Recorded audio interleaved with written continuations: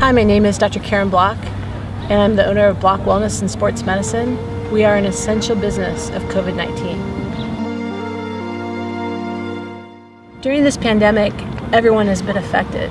Our lives are different now, using masks and staying 6 feet away, but we are open for business. We're open to take on patients. We have cryosauna, hyperbaric chamber, we have the shockwave. I'd like to give a special shout out to Dr. Neely, Dr. Rubalcaba, Dr. Bright, and also my staff at Bloch Wellness. They have been wonderful in trying to help the community and be that resource so that people can stay out of pain and out of the emergency room. I am so proud to be a board member of the Aquatic Capital of America.